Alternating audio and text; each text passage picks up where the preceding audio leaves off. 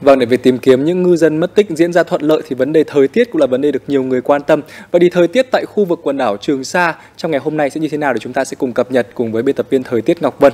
Xin mời chị ạ. Vâng, Mạnh Cường, thời tiết tại vùng biển cứu nạn thì đang tốt lên, trời có nắng và tầm nhìn xa trên 10 km, sóng gió vừa phải. Dự báo chiều nay, gió Nam đến Đông Nam ở khoảng là từ cấp 4 cho tới cấp 5, độ cao sóng biển dưới 3 mét. Còn trên đất liền, chiều cường tại thành phố Hồ Chí Minh dự báo chiều nay vẫn trên báo động 2 ở cả hai trạm là Nhà Bè và Phú An. Chiều thì không quá cao nhưng cộng với mưa về chiều tối, khả năng sẽ gây ngập các tuyến phố trũng thấp ven sông như Trần Xuân Soạn, Huỳnh Tấn Phát thuộc quận 7 hay là Lê Văn Lương tại huyện Nhà Bè. Với thành phố Hồ Chí Minh, khả năng chiều nay có thể xảy ra mưa to, còn từ nay đến chiều thì trời nắng gián đoạn, nhiệt độ cao nhất lên mức là 33 độ, sẽ cảm thấy hơi nóng. Với thủ đô Hà Nội hôm nay tiếp tục nắng mạnh, buổi trưa nhiệt độ tăng lên mức là 33 độ, ở ngoài trời sẽ thấy nắng rát.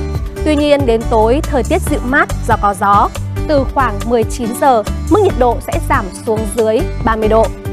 Về diễn biến áp thấp nhiệt đới, sáng nay vẫn giữ cường độ cấp 7, giật cấp 9 ở vùng biển Trung Bộ. Dự báo áp thấp nhiệt đới có thể mạnh lên thành bão vào sáng mai. 2 đến 3 ngày nữa, bão có khả năng sẽ đổi hướng và suy yếu dần. Và bây giờ xin mời tiếp tục chương trình Chuyển động 24 giờ.